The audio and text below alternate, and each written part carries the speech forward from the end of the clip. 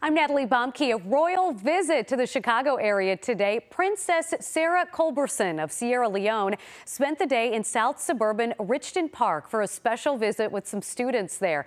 She stopped by Rich Township High School to speak with students about her family and her charity work around the globe. She's currently on a world tour to promote education on the importance of clean drinking water, education, and ending world hunger. And today she spoke to the students about how supporting one another can make a difference in uplifting their community.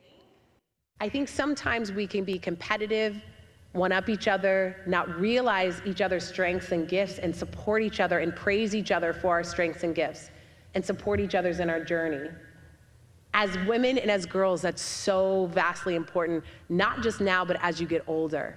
Because the women who do that and the girls who do that are going to go very, very far in life. Good advice.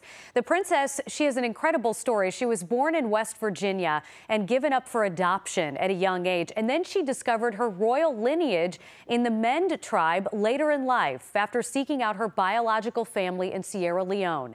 She chose to go into humanitarian work when she learned about that heritage. Dawn?